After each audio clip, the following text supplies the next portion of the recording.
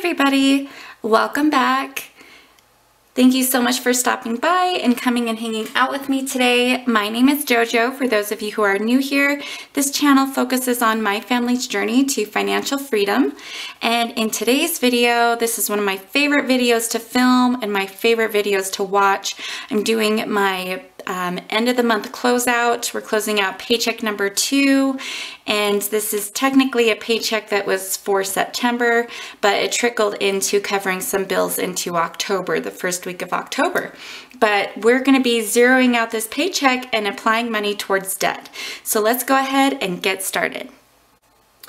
All right, so the first thing we will start with is reconciling variable expenses using this transaction log here. All of my variable expenses are highlighted in yellow. And over here you can see we did our week 3 check-in last Thursday. I'll link that video in an information card up here if you want to check it out. So we'll just go ahead and move right in. This is still for paycheck number 2.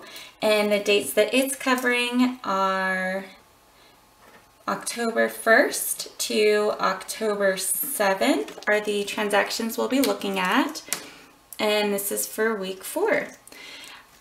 This is all of our variable expenses. I'm just going to start up here at the top, and I like to use this remaining section over here on my transaction log to figure out the totals rather than adding all of the different expenses together. So just as an example for you guys, I come and find the last purchase I made within that current category I'm looking at, which we're looking at groceries right now. And what I do is I take how much I budget, which is $400, to last us 2 weeks for groceries. And then this negative, since this is remaining, we are in the hole $64.14. So I'll add the $64.14. So we spent $464.14 on groceries the last 2 weeks.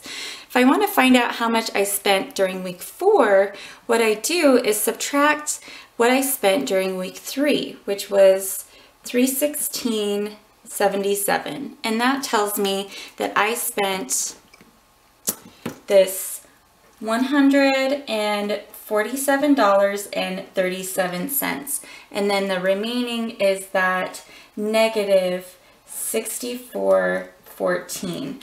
And then when I go to put in how much I spent the last 2 weeks on my paycheck budget sheet, you'll see this $464.14 be entered there. All right. And I've gone ahead and already added everything up just for the sake of saving time, but I do always like to start with an example for those of you who are new, or if you're just kind of confused on how I come to my numbers. But next, for eating out and entertainment, we did not spend anything this week. Thank goodness. We already spent so much last week, but we still remain negative $43.08. For household and pets, I did have to buy a couple of things. I'm trying to remember what it was. Oh, yes. You guys will see we had a lot of expenses for our house just with the fall. We're having to stain our fence. We had to buy a new paint sprayer for that. That all came from sinking funds, which we'll look at later. But we have been getting wasps really bad this year, you guys. We have a basketball hoop that we got from my sister-in-law, and there's a wasp nest in there, and we thought that we got rid of the wasp nest, but I don't know. You know, like, they have their senses. So I don't know if the wasps in our neighborhood just smelt that there was a nest that they could come and move into, but we have not really ever had a wasp problem like this before. And so we had to buy a bunch of traps just to decrease the, I guess, the nest size so that my husband could go and spray it. And so that's still kind of an ongoing process, but each wasp's nest was about $6 from Walmart. So that was one of those purchases for household that you'll see from Walmart, because we ended up buying a total of 5 wasp nests. So that was $30 just for wasp nests. How many times can I say wasp nest? Say it 3 times fast. It's really hard to do. Okay, so I did not spend anything this week. I had spent plenty last week. It was my birthday week, so kind of went a little crazy.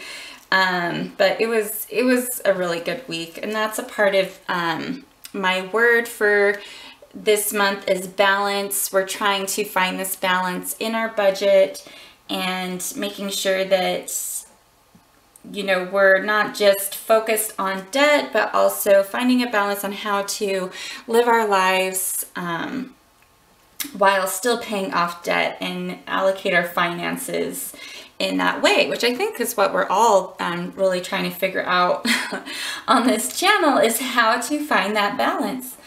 Let's see, so my daughter, some of the kids' expenses, like my husband, the kids are on fall break. He had taken her out to go fishing. My son was at daycare, so they kind of had a daddy-daughter day. They went hiking. She didn't really fish. They caught a lot of seaweed, is what my husband had told me, or the little grass that grows. But there was little chipmunks and a beautiful trail, which they kind of went exploring. I'm gonna go take the kids back up to the area he was at, take all of the kids, because I guess it is easy for like my 3-year-old to kind of roam around as well. And you know, we love the outdoors. There's nothing like the outdoors to make you feel better. So yeah, I thought that would be a lot of fun. Discovered a new place to take the kids. Total spent this week, week 4, was $316, which was much better than last week, but we are still over budget by $760.34. And this $500 of that, I explained that during last week's video, but that's being covered by savings. So really it's like $260 that we're over that isn't being covered by an extra amount, but it's still a lot. Yeah, but it is what it is, and I'm gonna go ahead and get you guys switched over to the paycheck budget sheet. We'll finish reconciling our transactions and pull this information in and figure out how much money we're throwing at debt. Okay, here we are at my paycheck budget sheet. I'm first looking at income. So during our week 1 check-in is where our week 3 check-in is where we filled in the actual amounts for paychecks, then what our rollover was, because I do roll over all the money from paycheck 1 to paycheck 2. And we did have that one extra. This was that savings transfer for $500. I was talking about last week, and I told you was to help cover $500 of an unbudgeted expense from week 3 check-in, and I didn't have any other extra income. Those are all green boxes on my transaction log, and there's not any extra income. So what we can do is put in, we'll circle this is extra, and it is that $500. And now we will add everything together. Sorry, I put on lotion. My hands are sticky and it keeps sliding on the paper. Okay, so let's add everything up. We have $3,117.65 plus $12.85.92 plus $27.48.61 plus $500. Okay, so our income we're looking at for paycheck 2 is $7,652.18.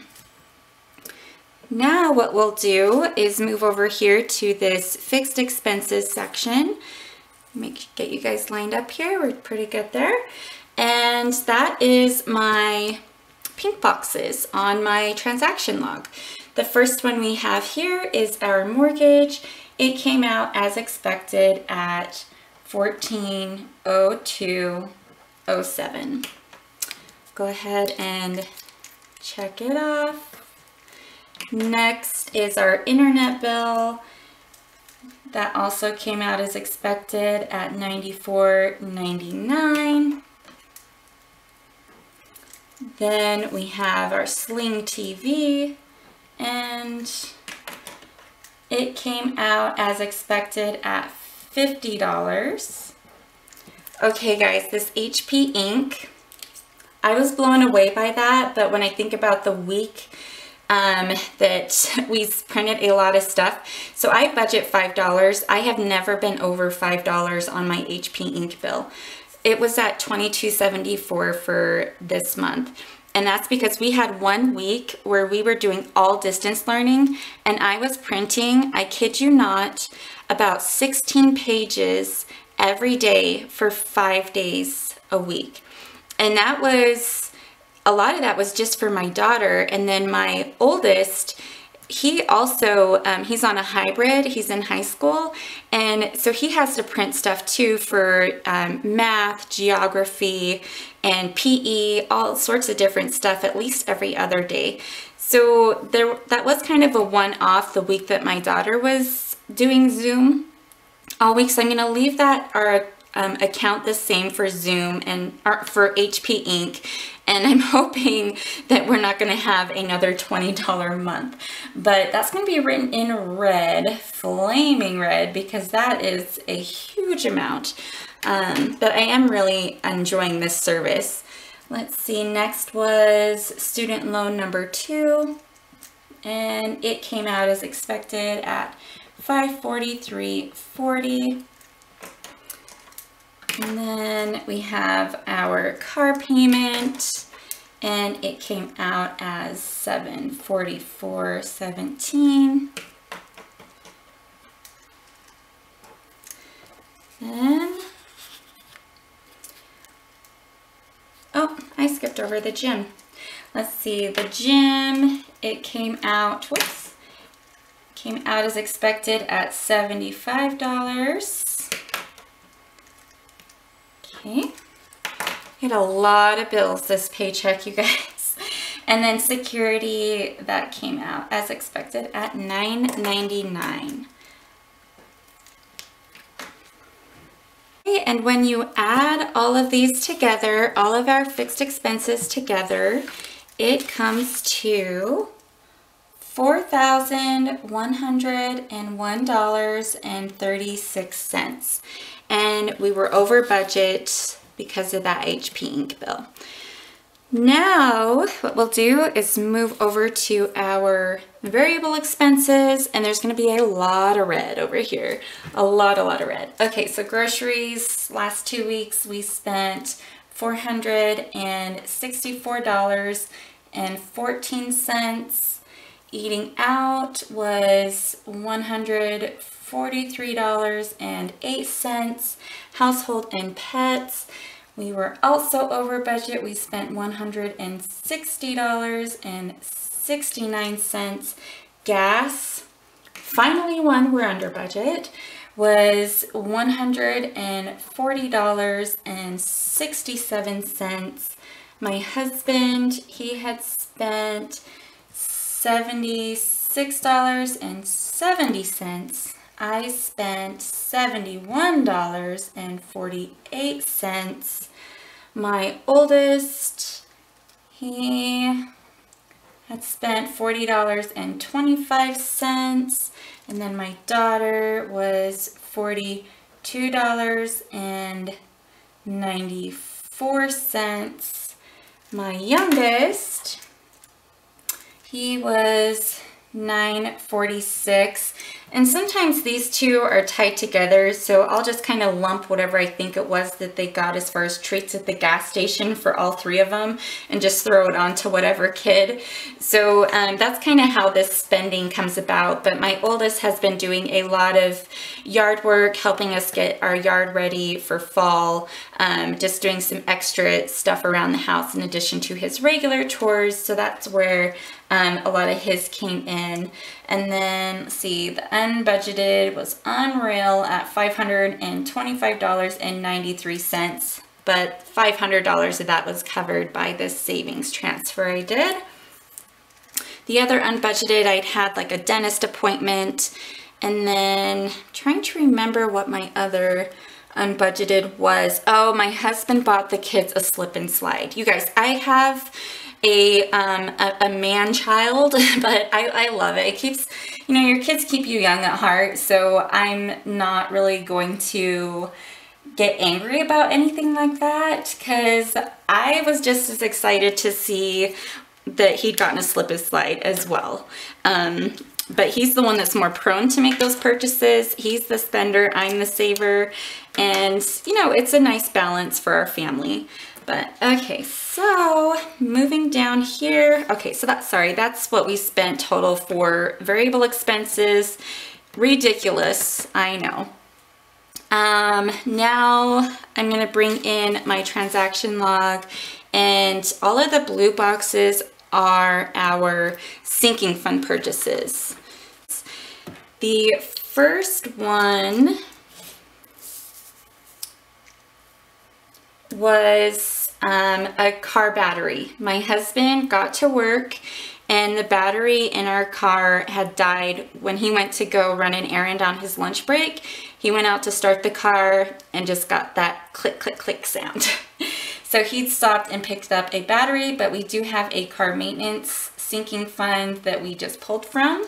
I am loving sinking funds, you guys. I don't know where they have been my entire budget. Like, this has been probably the biggest game changer, is having sinking funds. Next we had our HOA fee that came out, and I had kind of had to do some money shuffling because I didn't realize that it was this amount, and it's quarterly. So I changed how much I'm allocating every month to the HOA sinking fund, and I'd had to shift around some money from a different category just to help out with that. And you know, it's your budget, so make it work for you. Let's see, so then kids' clothes, we had spent $9. I got my son some pants. He is tall and skinny, you guys, so I am having a hard time getting pants for him, drawstring ones. So we have kind of all different stages. Let's see, home maintenance, there was a lot spent within this category. My husband needed to get some tools to hang a barn door in our laundry room.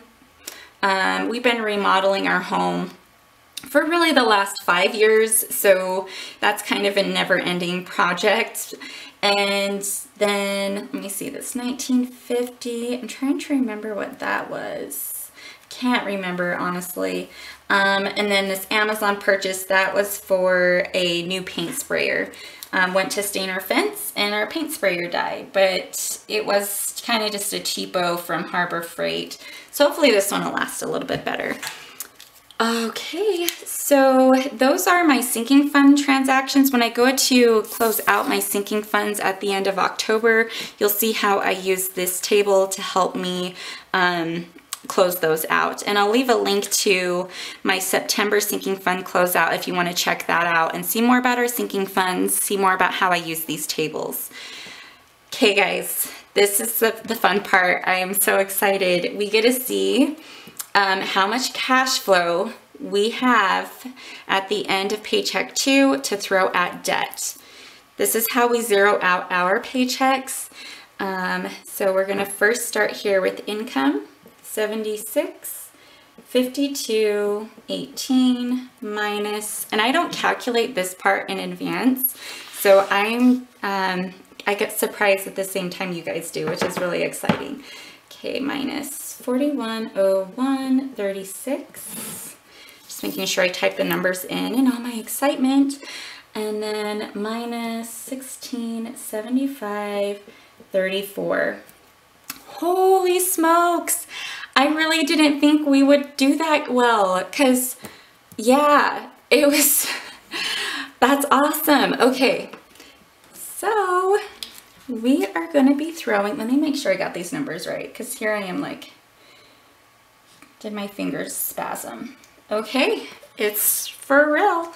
We are throwing $1,875.48 at debt for this debt closeout. Okay, so down here is my debt table. we have paid off 3 debts so far. On my next sheets, I took out the 3 that we pulled out. I used to leave it in there just kind of as motivation, but now I'm just like, it's just kind of cluttering up my mind, and I want to just be laser focused on the last few that we have. So first things first, what I'm going to do is whenever I have a debt that has a minimum payment assigned to that paycheck, so right here you can see the car that came out. When that bill clears, I update this ending balance over here because, let's see, so we'll take the 2202.43 minus that 744.17, and it's 0% interest. It is going to be paid off in December, and I cannot wait because y'all look at that payment. I can't wait for that to be worked into my cash flow debt payments. That will be wonderful. So $1,458.26 is what it is coming down to. Right, and then the next one that had cleared was my student loan that had come out right here, and we're using a velocity banking strategy. I'll leave a link to the playlist in an information card up here if you guys want to look more into that. But we're using our home equity line of credit to make big chunk payments on the principal of this student loan. Of that, $543.40 minimum payment, $384.52 was applied towards principal. So I'm gonna make note of that down here because, let me see, $384.52, so that I can subtract that. So here we have the 4830.12 minus 384.52. So the new balance on this student loan is $40,445.60.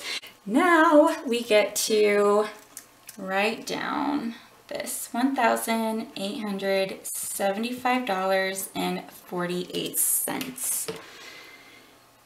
Okay, so our HELOC, 17,178.39 minus 1,875.48. That is so cool, you guys. Okay, so we had taken $20,000 from the HELOC and applied it towards student loan number 2. And then we're doing some other things like housing accounts within this HELOC to hold that balance down. So we're not being charged interest on this amount. We're actually only being charged interest on about $3,000 to $5,000 at a time, which again, I have a whole series explaining that. But that is really exciting to see how well this is working for us. Okay, and I'm going to be doing my Velocity Banking monthly check-in tomorrow. If you want to see, this is our second monthly check-in, so we've only been doing it for 2 months, to see what our interest savings is, because that's the goal of it, is to save money on interest on those amortized interest loans. Okay, so let's find out what our ending balance is. We're gonna be in the 50,000s, you guys. Okay, I'm so excited. Okay, 1458.26 plus 699.93 plus 15,302.91 plus 4,445.6. That is so cool. Okay. We started in February with $102,000, a little over $102,000 of debt. And this is just so exciting to see, because this student loan started out at $61,000-ish when I started this journey. It started out 2 years ago at $68,000 before I refinanced it. but I've been terrified of it, and I feel like I am just kind of karate chopping it, and this whole number, everything's coming down together. It's so exciting. Okay, you guys, that is what we're ending September with, closing out paycheck number 2, zeroing out our budget, using our cash flow, knocking out some debt today. Thank you so much for joining me. I hope you had just as much fun as I did. I hope that I wasn't too all over the place because I'm so excited. But I will see you guys tomorrow in my Velocity Banking check-in. If you guys enjoyed this video, please give it a thumbs up. And if you're enjoying following us on this journey, please hit the subscribe button if you are not already subscribed. I would really appreciate it and love to increase our YouTube family here, our support group, and take you along with us on this financial freedom journey.